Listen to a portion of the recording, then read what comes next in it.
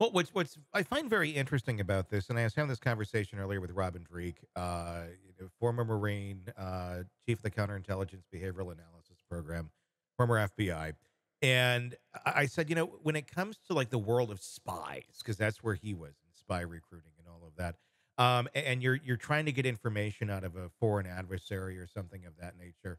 Um, they don't play by these sort of rules where let's torture. I mean, and put them in a small. I mean, yeah, I mean, we have seen things like that happen, like at Guantanamo Bay and things like that, and it was like, what the hell were you all doing? This is insane.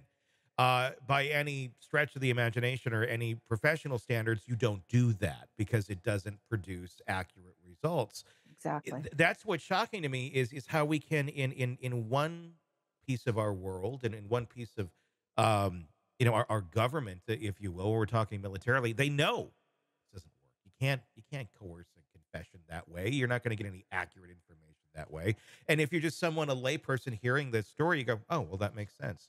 Then we hear the story of Richard Allen, and the exact same sort of things and conditions were happening to him, but somehow there are people expect different results of like, oh yeah, well if he killed those girls, he's going to confess. It's like this vitriolic, let's give it to the bad guy, even if he's not your bad guy.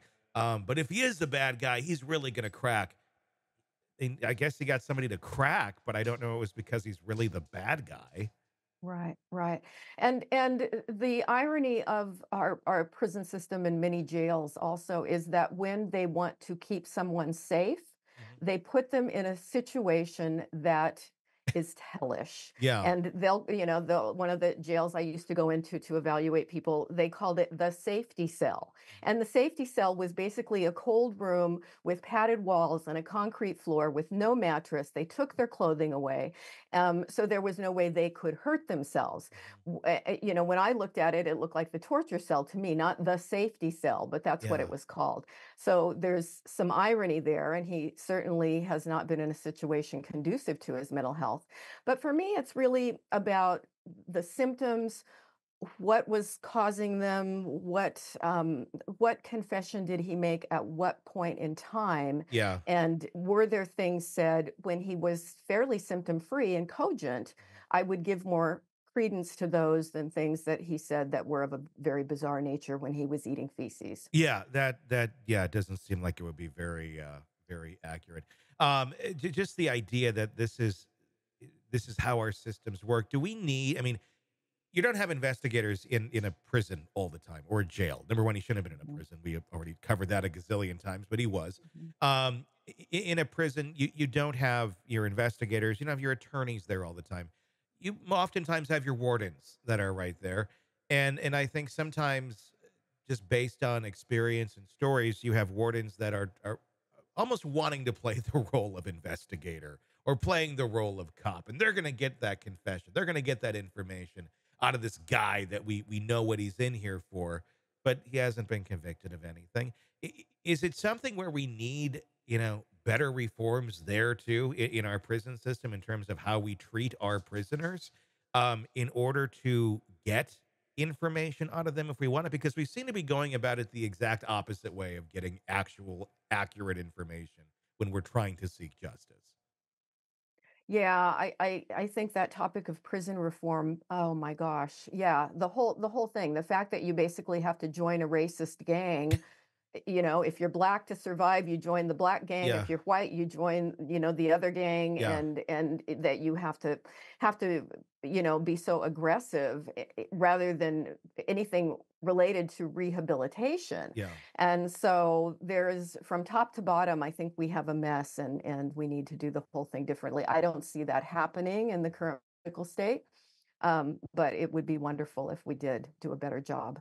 With only this bullet tying Richard Allen to the scene, and it's questionable if it even ties him to the scene. Quite honestly, it was found after officers had combed the scene, had been around.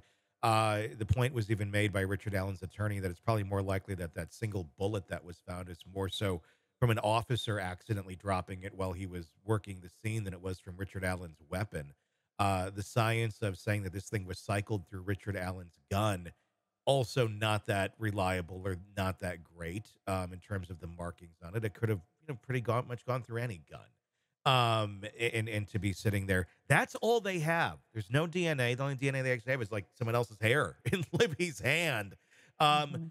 are they going to be able to land this thing in terms of the prosecution getting a conviction, do you think, thus far on what we know of the evidence?